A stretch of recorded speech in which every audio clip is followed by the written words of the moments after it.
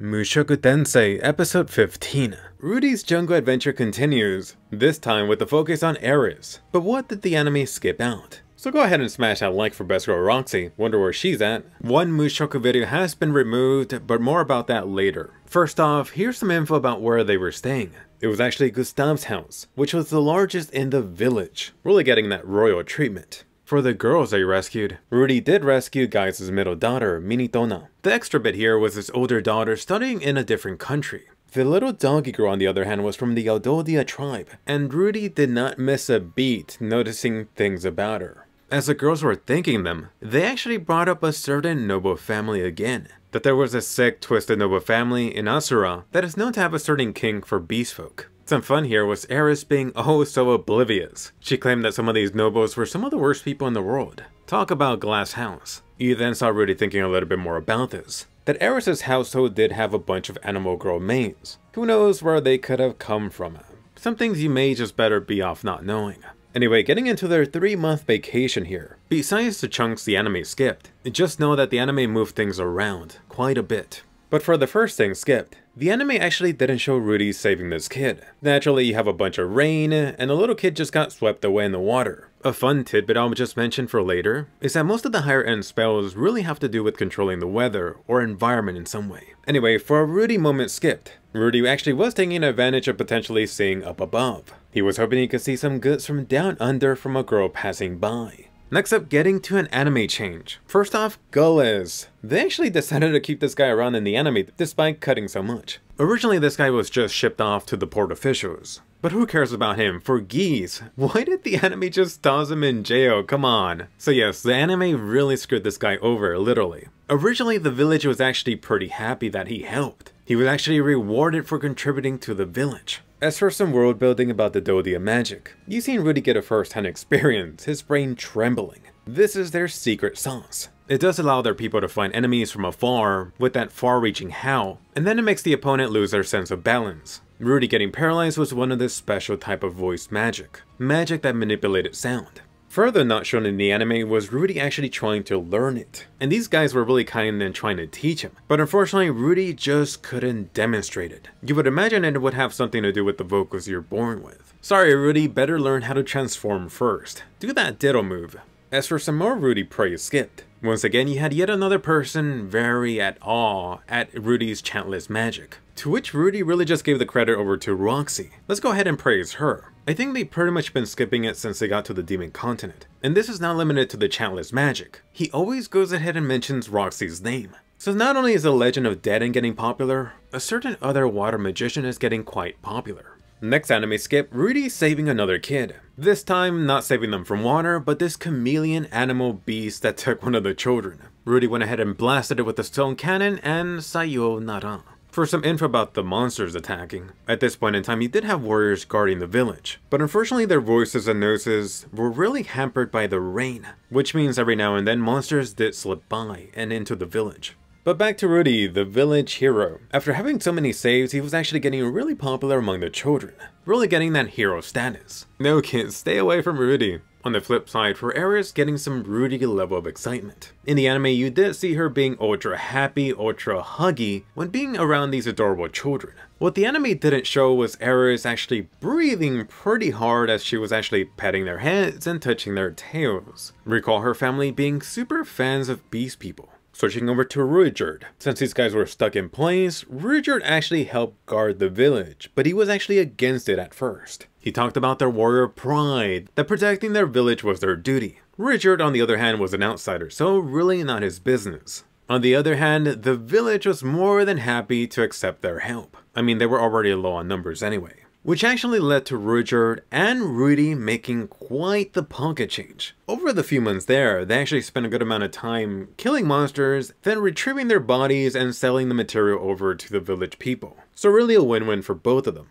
Although let's not forget about the soup herd in the room, or should I say the village. So yes, at first these village people weren't really too opening towards him. But then they saw Ruijerd just being a badass, killing the monsters left and right. At the end, the village experienced no casualties, so they were really happy with him. As for Eris this episode, he actually saw her teaching the two girls the human tongue. Rudy actually noticed that this was the first time Eris actually had friends that were her own age, not to mention getting along with other girls.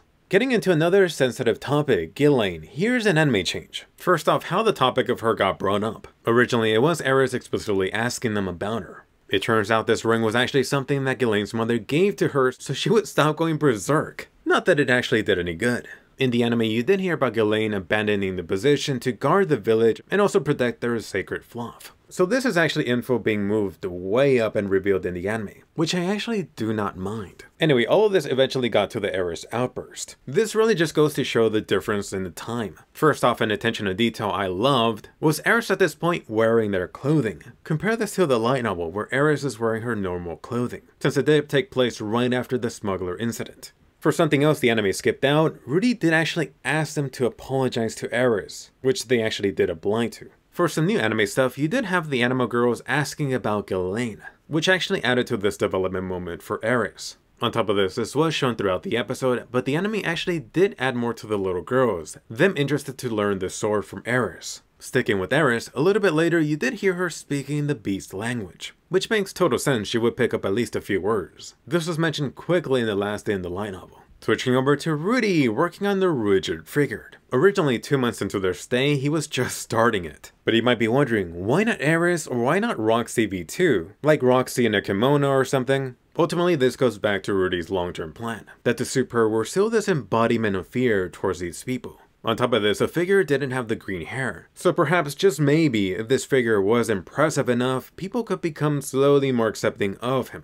Next anime skipped that jail girl, so she was still feeling bad about how she treated Rudy in the jail, and overall just being awkward. For something the anime just brushed past, the lady thought he was getting excited over the big fluff, but it wasn't Fido Rudy was interested in, and that bit at the end was just kind of yikes, which she had Rudy just outright say it out loud a little bit later. He was interested in her. Next up, getting into some world building info about the sacred beast. That this oversized Fido was this magical beast born every few hundred years. It actually didn't have a proper name. That this beast only appeared when the world faced a crisis. Then when it was full grown, it would go alongside the hero and use its great power to save the world. The anime did mention that hero part, but it then skipped out the lady translating and clarifying the doggy talk. That the sacred beast said that Rudy was not the one.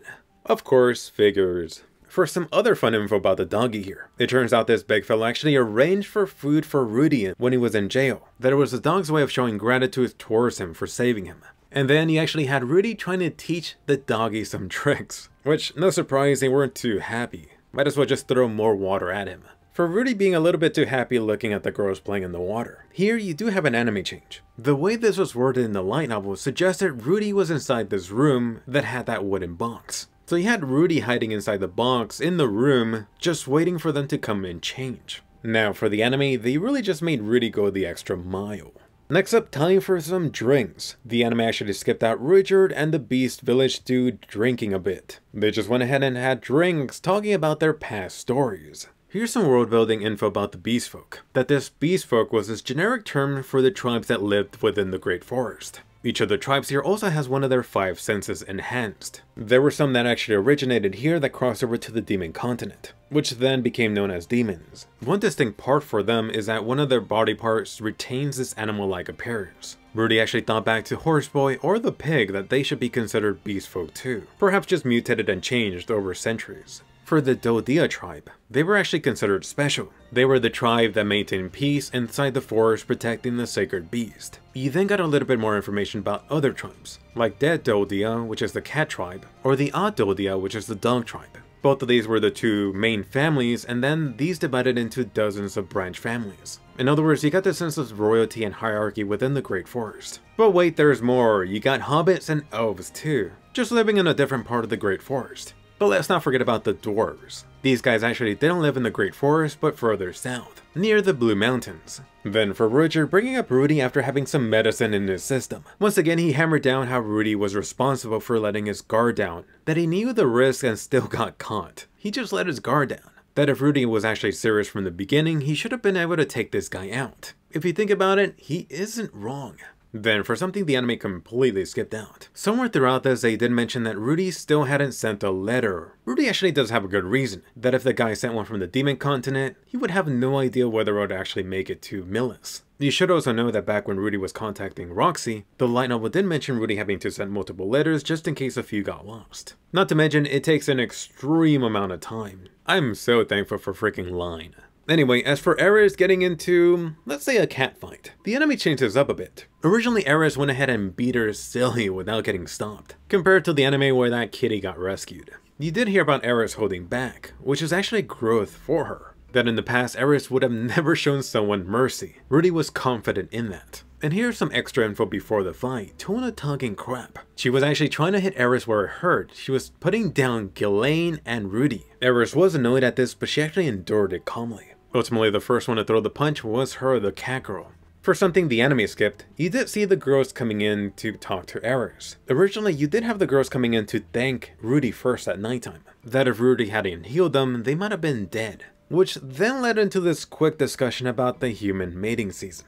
Thankfully, this was definitely not needed. Then for Eris and the girls' night, just to confirm, the girls did spend the entire night talking, and that both of the girls were still far from actually being fluent in the human tongue. Next day, something new here. The doggy girl here making figures. I was wondering whether she picked this up from Rudy, or at least got partially inspired. I would imagine making figures is something totally done in the Great Forest. For something else new for the anime, this time involving Ghislaine. You got Ghislaine as a little kitty. So this is either a new scene or it's not shown till way later. I really like the touch of this wandering swordsman shown. But just to be clear, something similar-ish did get mentioned in the light novel. This comparison of Ghislaine to Eris. For an anime original news scene, you have Eris versus Guys, which I freaking loved. Overall, the anime did give this dude more of an arc with him and the village by extension coming to terms with Ghislaine. The anime went ahead and mixed in the Beast Girls to flesh them out as characters too. Of course, not forgetting the main takeaway of so much development for Eris showcased here. That part was true for both the anime and the light novel. And did you catch that? Something new for the anime, the Ruijerd figures left. Aw, come on, I want one now. You know what they're doing. I'm calling that coming out. As for Geese coming in last minute, he claims he escaped, but of course this guy was never locked up in the first place. You did find out that this guy was actually also one of their drinking buddies during their stay. That this guy was a smooth talker and skilled at manipulation. Although just to confirm, Ruijerd didn't think he was bad. On the flip side, for something skipped about why Geese was fine with Ruijerd, him being a super, this goes back to his history, that as this newbie adventurer, Ruijerd had actually saved him in the past, that was 30 years ago. For some world building about that unique road they're on, this pathway did go from the Great Forest all the way to the city, that it was built a long time ago and it was bursting with mana, that even when the area was flooded, this highway would remain dry and untouched. Even monsters stayed away. Then, for the mention of the 7 great powers, I freaking love seeing the symbols in the anime. Here's the skipped info. That after the second Great Human Demon War ended, that it was a technique god that came up with that title. The technique god was the one that was considered the strongest person at that time. In total, 7 people were declared the strongest people in the world. Further skip with Rudy not knowing about that title. Ruijerd claimed the 7 great powers was known during the Lapland's War. After that war, half of those on that list went missing. That with the exception of the technique god, the 7 great powers had all participated in the Lapland's War. From them, 3 of them were killed, 1 of them went missing, and 1 of them got sealed away. The only one that made it out in one piece was the Dragon God. In present day, you have the Technique God that is missing, Dragon God missing, Fighting God missing, and the Demon God sealed away, which should be Laplands, I think. Ruijerd further explained that even 400 years ago, people doubted whether the Technique God really existed whatsoever. For another time reference skipped, just know it actually took them a month to get out of the Great Forest. Not to the city yet though, although that is coming up. So definitely let me know, how much did you love this episode, especially it focusing on Eris? Do you think the anime is cutting out too much world building? Or do you think they're balancing it well with the new things added? For example, the new anime original Eris fight. Unfortunately, it is always a tough balance when it comes to light novel anime, which is why I do highly recommend reading the light novel. If you are interested, it is available over at Bookwalker. Anyway, for a quick update from my end, so once again, another video taken down. I mentioned trying to do other Mushoku videos on the second channel. So for this one, I actually got a draft ready and uploaded it to the channel just to test. But to my surprise, I don't even know how the hell this is possible. The video was private. They not only blocked it, they actually gave me a copyright strike. I mean, come on, the video wasn't even available for anyone to see. Which is why for this video I did use mostly only pictures. I do love using animation, and that's really my editing style, but unfortunately if I do want to keep on going with this, I think I'm gonna have to just use pictures. As a positive, it does make these videos easier to edit, so I could get them out a little bit faster. So hopefully you are fine with that going forward. Hopefully no more videos get taken down. But either way, call me stubborn or just stupid, I've been working on this video for a while on a certain Mushoku character. That's coming out this Friday, so look forward to it. I actually did figure out where this company is located. If they remove this video, I may actually go there in person and pull a Karen on their ass. For something else I do want to hammer down or just clarify, I thought this was already well known, but I keep on seeing more and more people thinking that the anime is following the manga. The Mushoku Tensei anime is adapting the light novel, not the manga and not the web novel. This episode is a perfect example. I think the manga completely skipped it. Like last episode, some of you were asking why they skipped the Eris lap pillow scene, which didn't at all happen in the light novel. I've also seen some comments mistaking me for thinking that I was covering the manga, which I haven't really read, just glanced through. I do show the manga panels as visuals if they do match the light novel. Hopefully that clears up a few things. If you do have questions, post below, I'll try to get to them. But anyway, let me know, do you think the anime is doing a good job so far? And are you ready for the next episode? You know what's coming. Go ahead and check out the past episodes covered, there are 3 so far. Subscribe and ring the bell so you don't miss future videos, and I'll see you guys later.